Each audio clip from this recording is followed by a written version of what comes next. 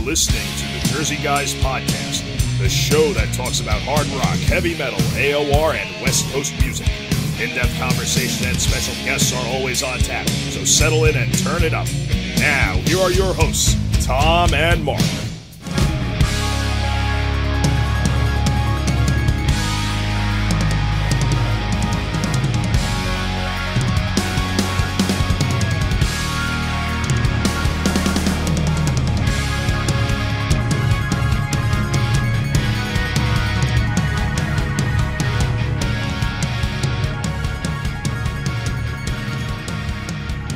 Hey everybody, Mark from the Jersey Guys Podcast. I'm here with my co-host Tom Coyne as always, and today we've got a brand new episode for you. This time around we're talking with Steve Mann. Steve's been involved in a lot of great projects over the years, most notably the McAuley Schenker Group, most recently the Michael Schenker Group. He also was one of the main men behind the band Lionheart, who released a classic album in the mid-1980s. They've also released a couple albums over the last few years, too, as sort of a comeback. And he was involved in a band that came out last year called the Ousey Man Project, which was Chris Ousey from the band Heartland, and, of course, Steve Mann. And so we talk about those projects and what else he's got going on today. So let's get right to this interview. It was a good one, so we hope you enjoy this one. Hey, Steve, thanks for joining us here on a podcast tonight. Tom and I appreciate your time. Yeah, you're very welcome. It's great to be here. Awesome. I really appreciate this. I know when Tom set this up, we were really looking forward to talking to you. You're actually our first European guest that we're talking to on our podcast after a year and a half now. Oh, there you go. I'm very honored. So I guess we would start off talking about it. You've done a lot of things in your career, and there's some things we're not going to touch on because, we could probably be here for a couple hours, but I guess we're going to start off with the part of your career that was Lionheart back in the mid-'80s. Can you talk a little bit about the formation of that band? Yes, I had just done an audition for a band called the Tigers of Pantang, who were basically involved in the new wave of British heavy metal movement, which was just picking up at the time. And I didn't get the job as lead guitar player, but I came second to John Sykes. And Jess Cox, who was the singer of Tigers at the time, kept my number. And when he left Tigers of Pantang, he got together with Dennis Stratton, who just left Iron Maiden. And Jess gave me a call and said, "Do you want to get involved in this new project we've got going?" And I said, "Yeah, sounds great." So we met up, rehearsed. We then got together with Rocky and Rocky Newton and Frank Noon, who'd been playing with Def Leppard at the time. And that was it. And we just got together, did a rehearsal, and everything worked out really, really well. We knew the chemistry was right. And Jess and Dennis were on their way to an interview, and they thought, well, we haven't got a name for the band. And they thought, we've got to be able to say, what the band's called. So they just made up a name on the spot, which was Lionheart. Ah. And it stuck. It's been there ever since. So that's basically how the band got together. But we had a really very, very good chemistry in those early days, and we knew then it was going to work very well. Before I ask you my first question, I just wanted to say coming in second to John Sykes is nothing to sneeze at. No. Well, yeah, I didn't feel that way at the time, but anyway, I didn't really know who John Sykes was going to be then. In retrospect.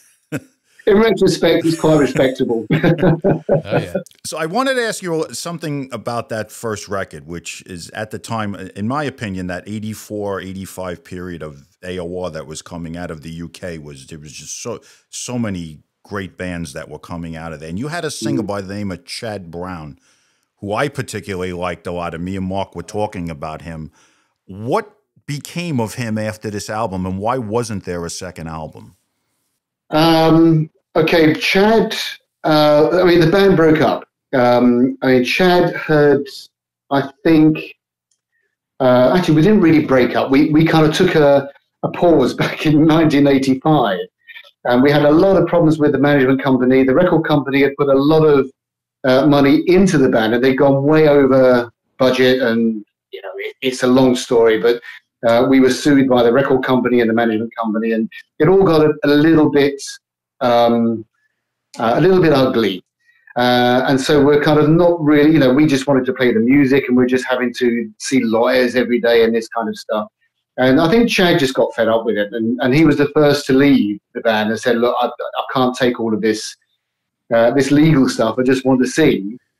And we got a guy in called Keith Morrell from Mama's Boys, and he was with the band for about 6 months, but then it just broke up anyway, which was a bit of a shame, because it was all to do with the whole legal stuff and the administration stuff around the band, which is why the band broke up. But then I think he decided to go into business of some sort, and when the band got together again back in 2016, we phoned Chad and said, "Do you want to join this?" He said, "Well, thanks for the phone call, but no thanks. I'm busy with my own business and stuff." So I do very occasionally speak to him, but he left the music business and became a businessman. Unlike the rest of us, we carried on and stayed as musicians. But Chad's doing his own thing. Ah, okay. Now, the Lionheart Unearthed Raiders of the Lost Archives, which was a double CD with, what are those songs predominantly? Were they for a second album? Were there demos that were not used? What was the story behind that double album?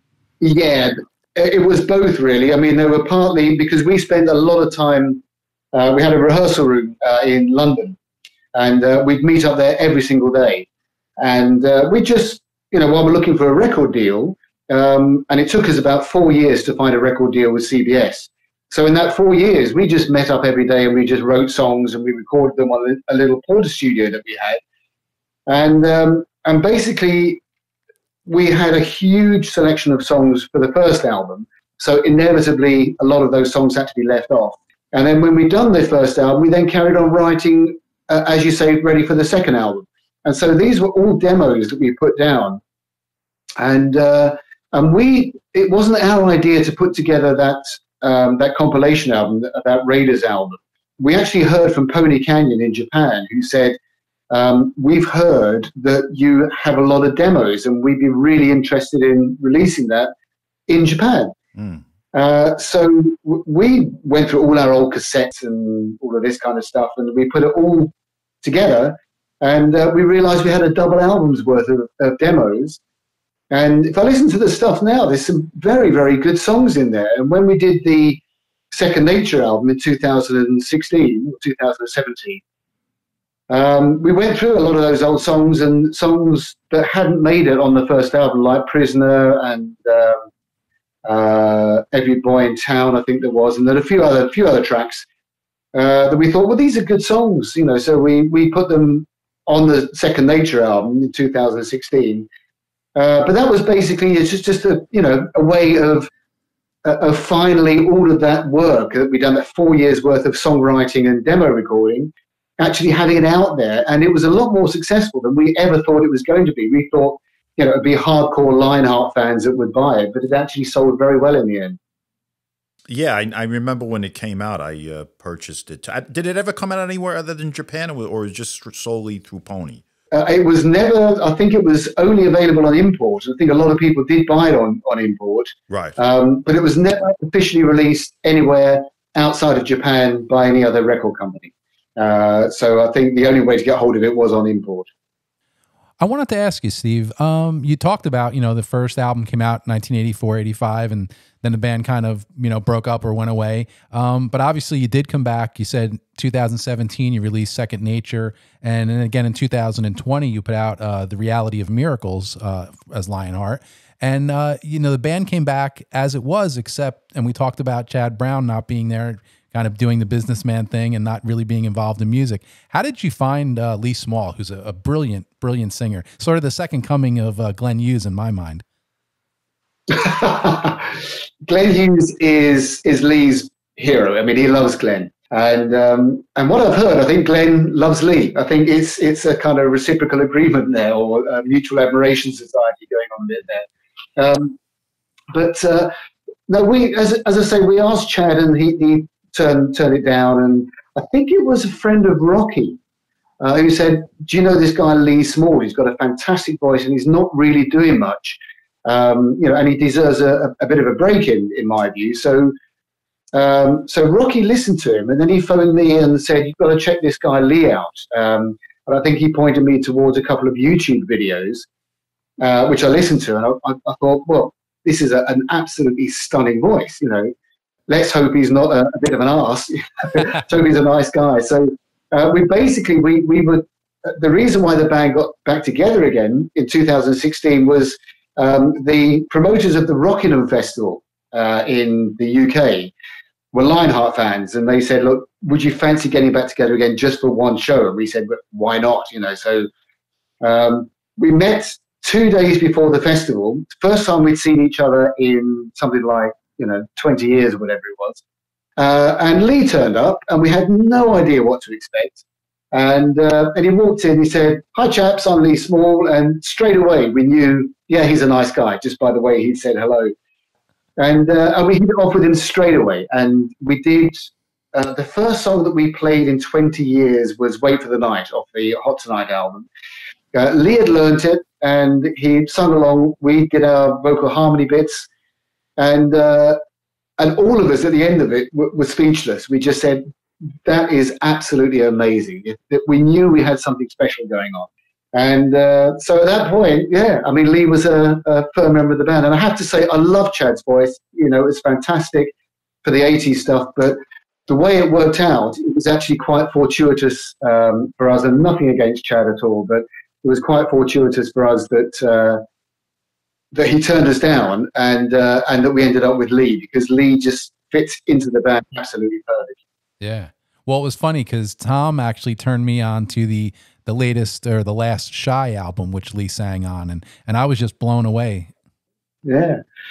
I've not really listened to much of the other stuff he's done. So I'm sure it's very good. I mean, he has a fantastic voice. I've heard a lot of stuff he's done since he's joined Lionheart, but I haven't listened to his older stuff yet. I must check it out. You have to listen to the Shy album he was on, because it's a stunning performance. And I'm the biggest Tony Mills fan in the world. Tony was like maybe my favorite singer, and I was very skeptical of anybody replacing Tony Mills in that band, and he just he knocked it out of the park. I really suggest you listen to it. You already know how great he is, but he's really puts on a great performance on that album. Yeah. I will check it out. As soon as this interview's finished, I'll check it out. What I wanted to talk to you about now is, how did you segue into Michael Schenker? Well, back in the 80s, you mean, or this in the 80s, yes. Yeah, it's a good story to this. There was a friend of Rocky's who was a keyboards player and guitar player. I can't remember his name. But he was asked by Michael Schenker to go and do, who knew him somehow, to go and do keyboards and perhaps a bit of guitar on the demos that he was doing back in 1980, whatever it was, 85. And he said, I can't leave my goldfish because it will die. So I'm going to have to recommend somebody else. And by this point, Rocky had already flown over and was doing the bass parts for Michael. And so Michael said, well, look, I was rather counting on this guy, but he's got to look after his goldfish. So do you know anybody else? And Rocky said, yeah, I know this guy, Steve, from Lionheart. And Lionheart had just taken a, 20-year hiatus. So get him over, give him a try. So the idea was I went over and did the demos. And at the end of the demos, Michael said, well, it's great. And, I know you can play a bit of guitar as well. Do you want to join the band? And I said, yeah, of course. So that's basically how it worked out. It was because this guy didn't want to leave his goldfish. And I've been grateful to him ever since, whatever his name is. And that is quite a story. I've never met him, but when I do, I'll buy him a beer. How did Rocky? I guess I should backtrack then. How did Rocky actually get hooked up with Schenker? It seemed like it would have been a different camp. I can answer this in 3 words. I don't know. I think you'll probably have to ask Rocky that one. I've actually no idea. It was something like a friend of a friend of a friend of a friend or something. But he opened the door for you. Yes, I know the goldfish story, but that's as far as it goes. Goldfish story was pretty interesting. Yeah. Never quite heard anything like that. That makes up for not knowing the Rocky story. Right. Right. So what was it like working on that first album? which has now become a real seminal album in the Michael Schenker back catalog. Yeah, perfect timing. It was, one of my favorites for sure. Really put him back on the map big time at that time. Yeah, I mean, it was great. I loved every minute of working on that. And we went to, we did the backing tracks in a studio called PUK in Denmark, which is no longer there. But it was basically, the studio was in the middle of a huge field, nothing else around for miles and miles. And the whole studio was made of glass. And there was Studio 1, which we were in, and Studio 2, which George Michael was in, doing the Faith album. And when we got there, it was early in the year, and had been snowing, and so we were just surrounded by snow. It was absolutely the best recording atmosphere you can possibly imagine. And we're working with Andy Johns, rest in peace. God rest his soul. Fantastic producer, obviously.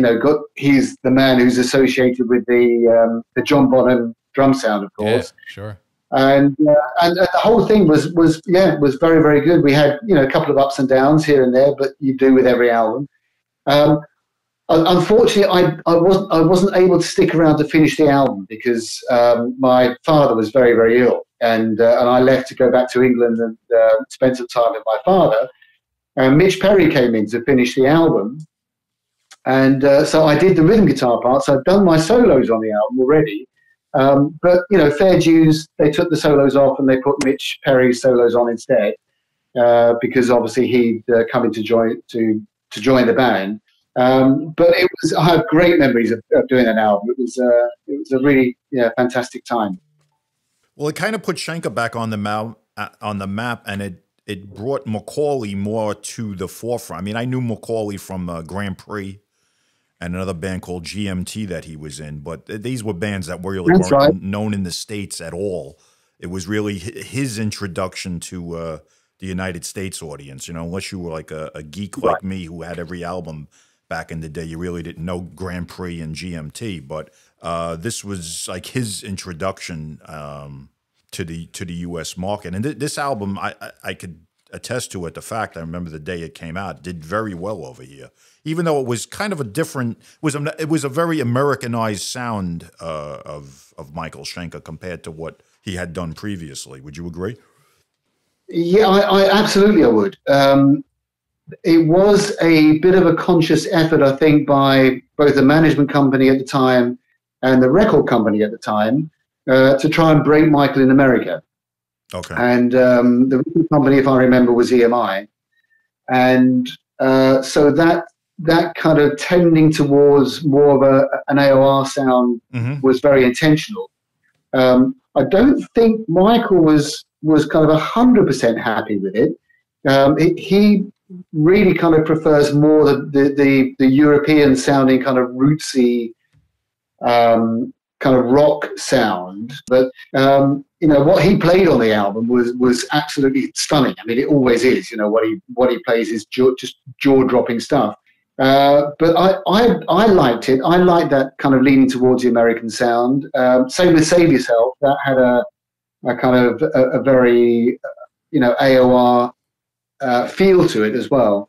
So I mean, you're absolutely right. I mean, there was a definite move to try and break America with this more AOR sound, which is why I think Andy Johns was brought in and why Frank Fillipetti was brought in for the Save Yourself album. Well, let's move on to that Save Yourself album, 1989. You actually co-wrote the huge song, and it's huge still here in America, Anytime, with Robin. You co-wrote that. Brilliant song. One of my favorite ballads probably ever, and you still hear it today. Here in America, it's on all the satellite XM probably daily. How did you come up with that song? Well, thank you for the compliment, first of all. There's a story which probably betters the Goldfish story to this one. It's basically when I'd left the band to spend some time with my dad, he sadly passed away, and so I thought, well, it would be lovely to get back into the band. And I'd heard that I think there's a little bit of stress between Mitch and some of the other guys in the band, and I think they were kind of up for having a bit of a lineup change again. I think Mitch also, to give him his due, he was very, very much a lead guitar player. I don't think he was 100% happy with playing second fiddle to Michael. And so it kind of set the stage for a return for me to come back into the band. But I decided that it was probably worthwhile just providing Michael with a bit of a carrot, a kind of incentive to bring me back in. And by this point, I'd actually set up a home studio. And I'd been home recording for about 14 years by that point. And so I was kind of quite accomplished with what I was doing. So I thought, if I say to him, look, you don't need to pay for the demos, I'll bring my recording gear over to Hanover, and you can record all the demos on my equipment. So I thought, what I'll do is just put down a quick, few chords or whatever, put a drum sound over it, bass sound, whatever, and just say, look, this is the sound that you can get from the studio to do the demos with.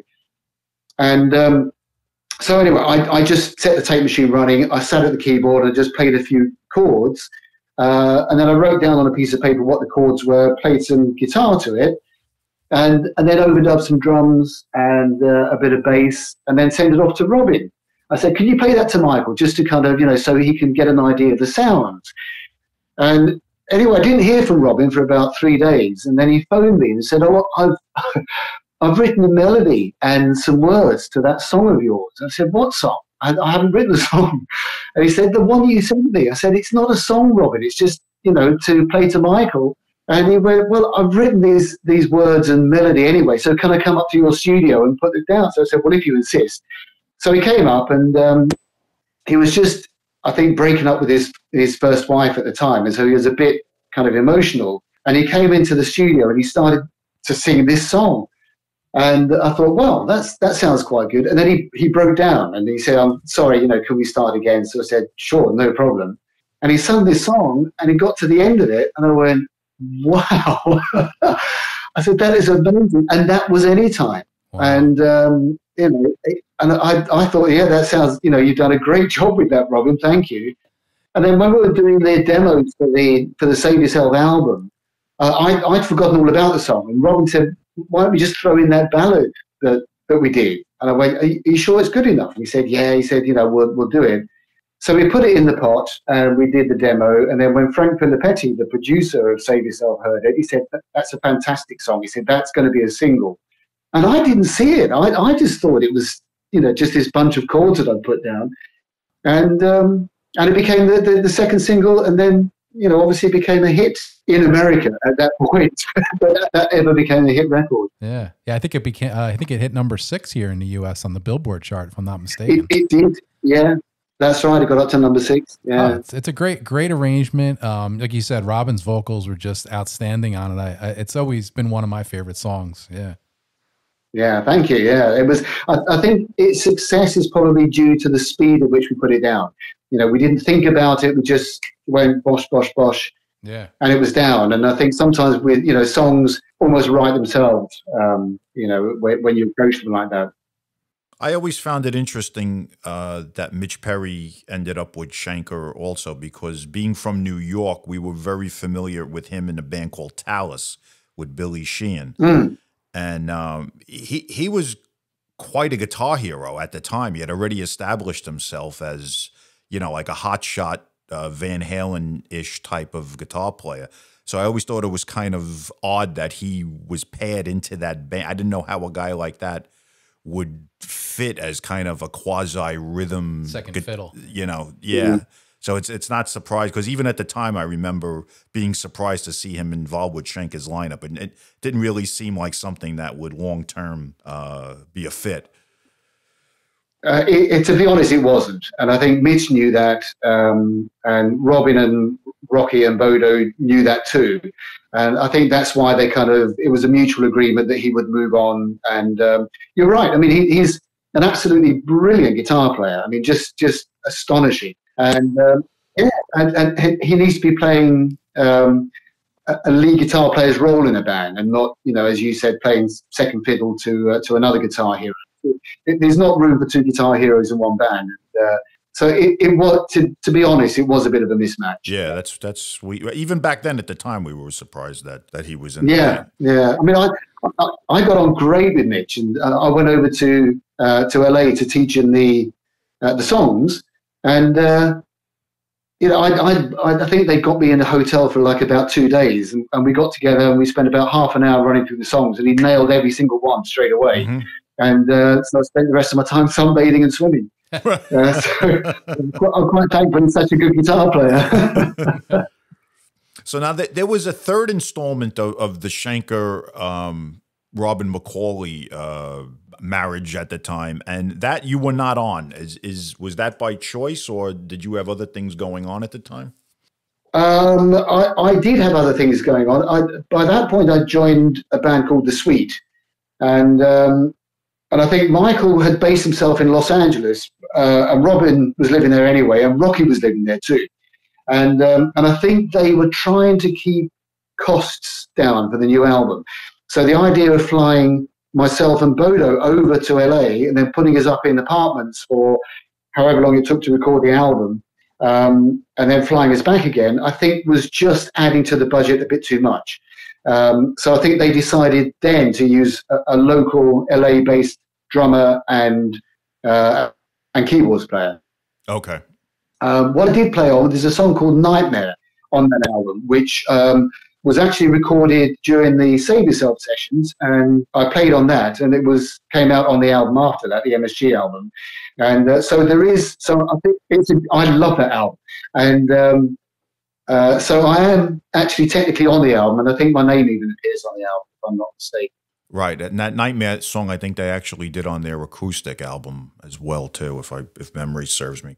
That's right. Yeah, that was a fantastic track. And there's also on that album, that same album, I think probably my favorite ballad of all time, which is called, let me think, When I'm Gone.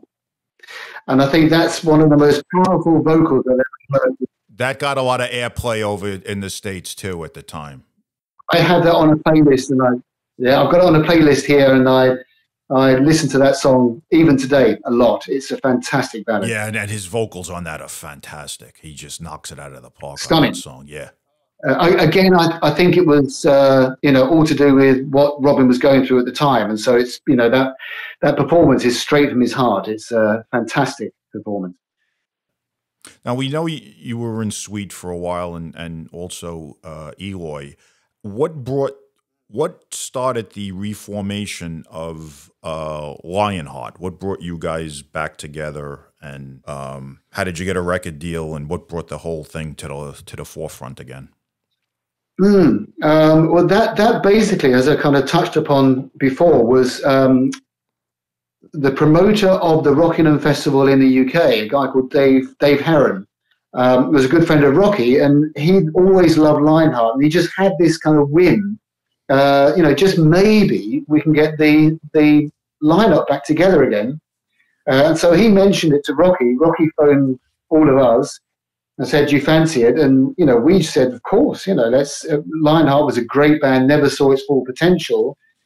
So let's at least get back together again, have a couple of beers and a bit of a laugh and a catch up, and we'll get together, day before the festival and just run through the songs, and which is what we did, and we just thought we'd do the show and then have another beer, say cheerio, and that would be the last we'd see of each other for another 20 years. And we got so much feedback on Facebook saying that was absolutely brilliant. You guys have to do an album. But it was very difficult to say no, so we kept in contact with each other, and we came together and wrote a bit of material, got some old songs off the Raiders album, which were never recorded properly. And we put Second Nature together, and we enjoyed it a lot. The whole, with Lee, working with Lee, and I have a very, very great songwriting relationship with Lee. We really understand each other, and so we enjoyed it so much. We just decided to carry on, and we did a tour of Spain and Japan, and then started on the album after that. So it really developed out of nothing. You know, what was supposed to be a one-off gig became a band reunion. And the songwriting on this second album was very strong. Even the songs that weren't used on the archives, the new material was very strong. Yeah, I mean, I think I'd had 20 more years of experience of songwriting. And you also managed to cover a Beatles song as a Japanese bonus track. We did.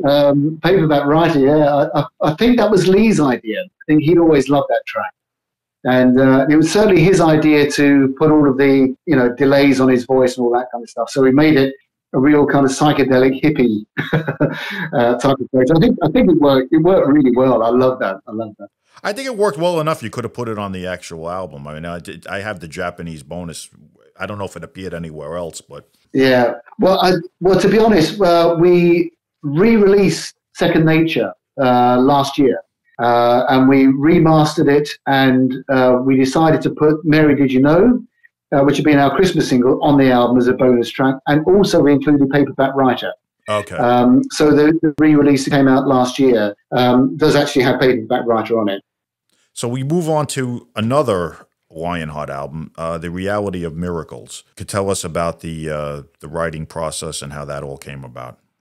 Yeah, we as soon as we finished Second Nature, I'm one of those people that when I'm recording, 100% of my concentration and creativity goes into the recording. The day that it's mastered and goes off to the pressing plant, I lose interest. And my thoughts always turn to, okay, what can I do now? And so as soon as we finished Second Nature, I was thinking about the next album. And so I started putting some ideas together and sending them off to Lee. And we just really built on the writing relationship that we'd established for Second Nature, which we were both very, very happy with. I mean, we just found our kind of little way of working there and stuck with it. So we developed that for The Reality of Miracles. And where we needed half an album's worth of new material for Second Nature, we got a complete album of original stuff for The Reality of Miracles. And we were just very happy with it. It took a while to get it all together because we're all doing, different projects. I had my Schenker stuff I was doing. But in between times, when I came off the road, I'd carry on with The Reality of Miracles. And I was very, very happy with the way that came out. And I think the songwriting is kind of one step on from what we're doing with Second Nature. Was it difficult to concentrate on this and also have the Schenker shows going on, or was this album recorded, when a time you were off the road with Michael? It was. Back in those days, we were kind of doing, I'd have like a few weeks break and then be back on the road with Michael. So yes, it was difficult because switching mindsets is not easy. And the mindset that I have when working with Michael is a completely different mindset. It's much more keyboards based. And for the live stuff, obviously, there's a lot of rhythm guitar stuff and playing stuff which obviously is written by Michael, apart from things like Anytime or whatever. And then when I switched my mindset to Lionheart, then, of course, it was my own stuff and everything was, I was the lead guitar player very much. And so it was my own project and switching mindsets. I can't change quite so quickly. It's like my mood, whatever kind of mood I'm in, I can't, a lot of people can just snap out of a bad mood and I can't. And it takes me a long time to kind of swap and change. So that was quite difficult. The new album I'm working on now is different because we've actually got like a 4-month period off, so I can really focus on the new album. But back then, for The Reality of Miracles, yes, it was quite difficult to come off the road with Schenker and then switch mindset to Lionheart. Any ideas when the new Lionheart might come out that you just talked about? Yeah, that's a very good question.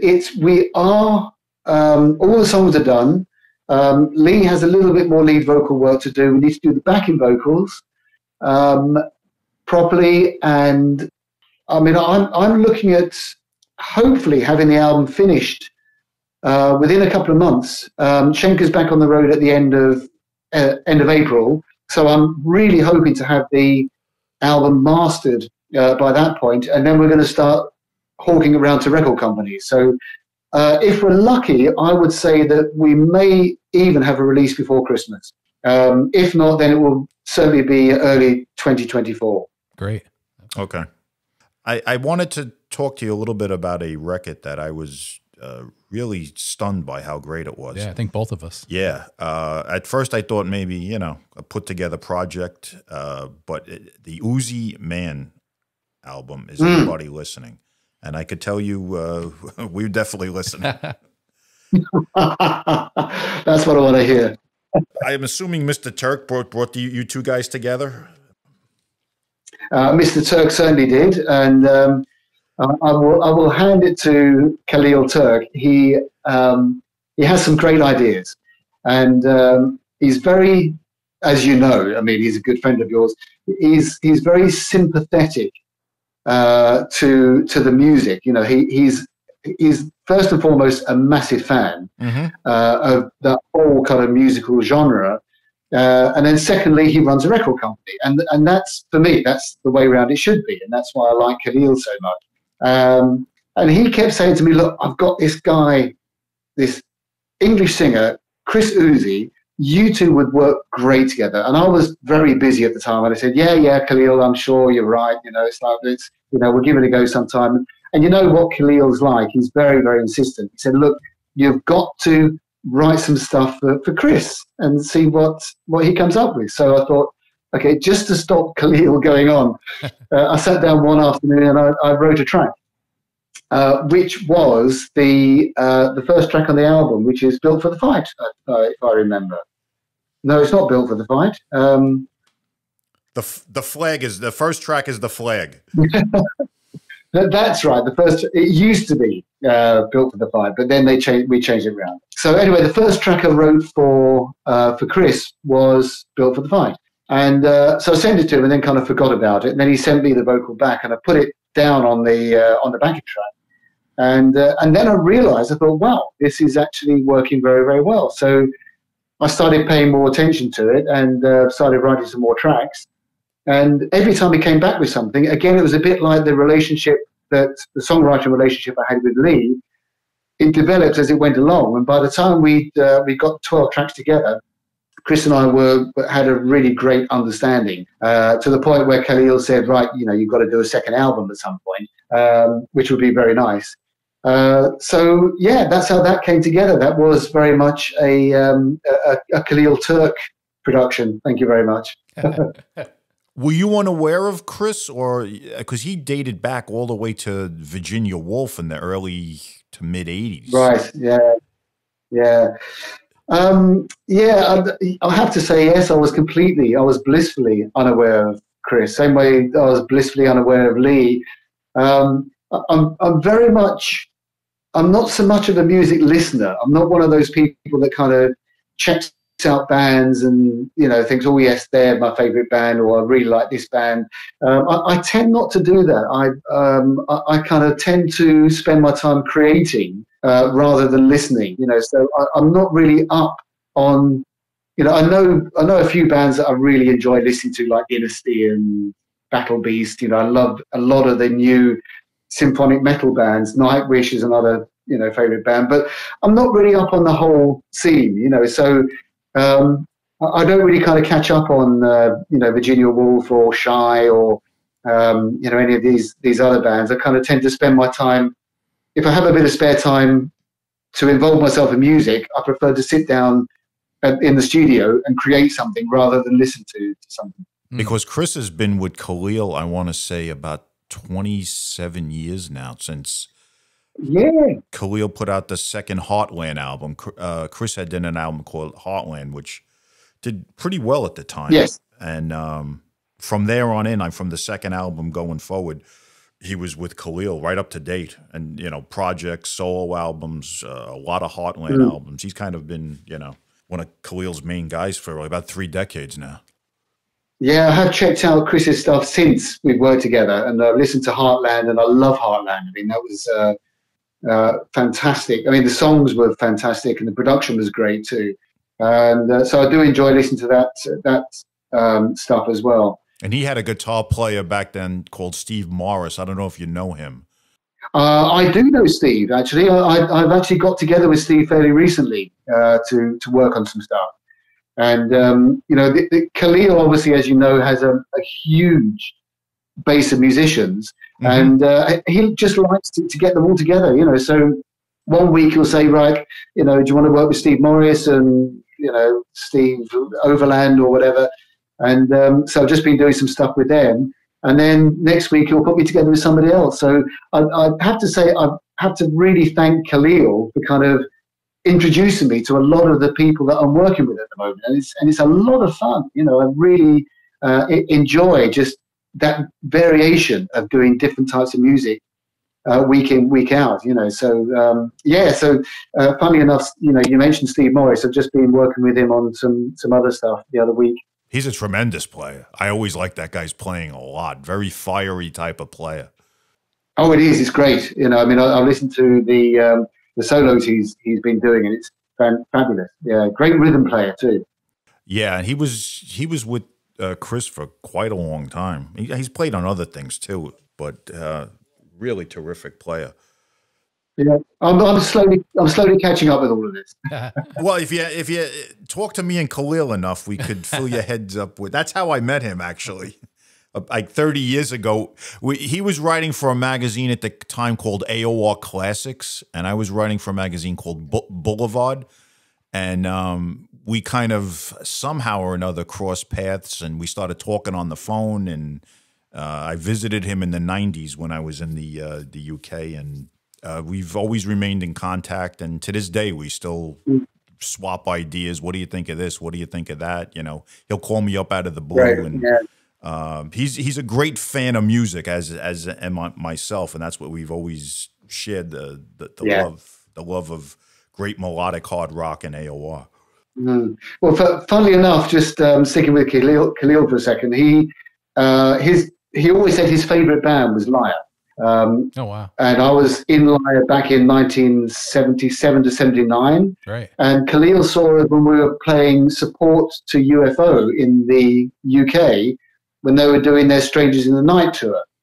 And he caught us in Liar, and he said since he saw Liar supporting UFO back in 1979, Liar became his favorite band of all time.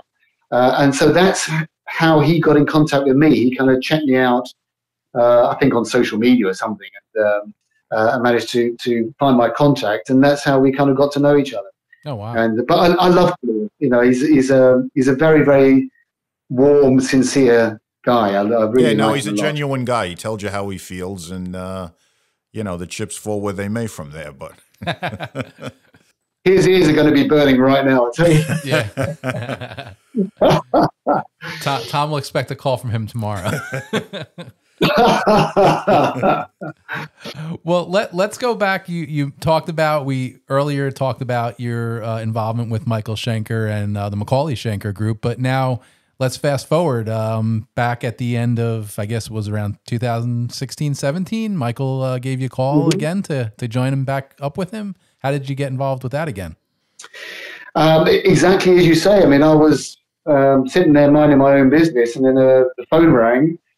And it was Michael saying he's putting together a new project, and he wants to. I think the idea for the project originally came together when in Temple of Rock with Doogie, they played a show together with Alcatraz, which, or it might have been the Graham Bonnet Band, I'm not too sure.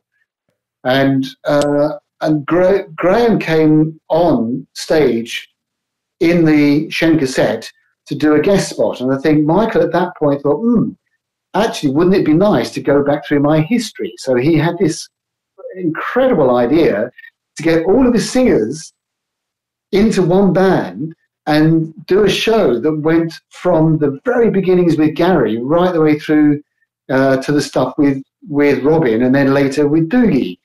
And I think his idea was that he wanted to get kind of musicians from back in that period as well. So I'd last played with Michael in around 1990, and then lost contact with him. And he just thought, well, I'll Wayne Findlay has been playing with Temple of Rock and everything, and I think he just fancied a bit of a change with the lineup. And so he got Chris Glenn in, Ted McKenna, and myself, who had played with him. All three of us had played with him in the 80s. And put the thing together. And then I think I kind of developed over the years in such a way that I kind of assumed the role in this new version, which was kind of very supportive of what Michael was doing. I mean, my main, obviously I had Lionheart where I was doing the lead guitar stuff. So my main role in this was to kind of really support what Michael's doing, and to kind of, so my rhythm guitars were very much kind of complementing what he was playing. And we'd often sit down together and just kind of run through the songs and say, okay, you play this and I'll play this. And, we had a very, very, or we still do have a very, very good working relationship with each other. And I think he kind of relies on me, because I'm classically trained. So I think he relies on me when we're working with singers and things for harmonies and working out harmony parts and stuff like that. And, so I've kind of, I've stayed the course, if you like, over the last 7 years, since the band first got back together. And it's great. I love it. I've kind of really found my slot in the band. I love my role in the band a lot. Yeah, great. I just wanted to ask one question that was on my mind. I was a huge Paul Raymond fan, and you now basically fill the void or the role of Paul Raymond. Was that somebody that you were? Did you really? Were you familiar with him from back in the day and all the time? I mean, he was really spent a lot of time with Schenker over the years. Yes. Did you have to like kind of fill his role, or did Schenker kind of like leave you to create your own identity, so to speak? No, we made a conscious decision that when we played the old songs, the old UFO songs, for example, or the MSG songs that Paul was a part of, that we would replicate those songs as closely as possible. So I deliberately, got the keyboard sounds that Paul used to have. I mean, obviously, these days we have much better keyboard stuff. I mean, back then it was very, very much a Hammond and like an OVHM or something. I'm not too sure. So you're kind of very limited with the sounds that you can get. But perhaps these days I may have got been able to get better sounds for the songs, but that wasn't the point. We wanted to reproduce the songs exactly as they were back in those days, using the gear that was available to Paul back in those days, which was the Hammond and the OVHM. Right. And so in that sense, yes, I did step into Paul's shoes.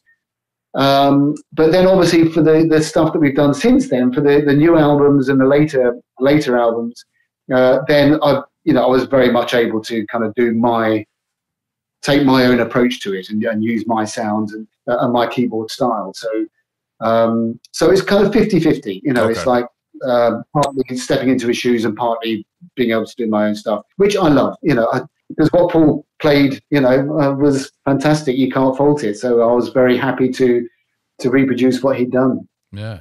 Well, Steve, Tom and I appreciate your time today, but we're looking forward to a brand new Lionheart, as you said, and then you're obviously going to get back on the road with Michael Schenker. Anything else that you got maybe coming up in the near future that you could talk about? Well, for about 50 years, I've been saying I'm going to do my solo album, and it's kind of slowly coming together by accident. I'm a big lover of classical music, and I just took a classical piece by Samuel Barber, an adagio. It's a slow classical piece, and played it on my guitar with a device called an EBow. It makes the guitar sound a bit like a cello. Okay. And a very, very expressive thing. And so I recorded that, and I did a YouTube video for it, and then I did another one, and I'm on my fourth one now, and I'm starting to get a lot of great feedback from people saying, this is really good. It's very, we love the stuff that you're doing. And so I've decided that I'm going to do a whole album of that. So it's a very different approach to music. As I say, it's very much symphonic orchestra based, which I have symphonic orchestra plugins, which I use, and do this Ebo guitar over the top. And it's quite a unique sound, I think. And so keep a lookout for that. That hopefully will probably come out in 2024, but I'll be releasing a lot of new stuff to my YouTube channel in the meantime. So keep a lookout for that. Great. Where can people keep up? Is it the stevemann.net? Stevemann.net is a bit antiquated, but it has got all my other links on there. So it's got all my social media links like Facebook and Instagram and Twitter. So if people go to stevemann.net, then they can link through to all of my other sites. Gotcha. Great. All right. Well, again, Tom and I appreciate your time tonight, Steve. Really, really enjoyed this conversation, and we hope you did too. Excellent. Well, thank you, Tom. Thank you, Mark. And it's been a lot of fun talking to you guys. My pleasure, Steve. Thank you. Take care. Talk soon. Okay. Yeah. Bye.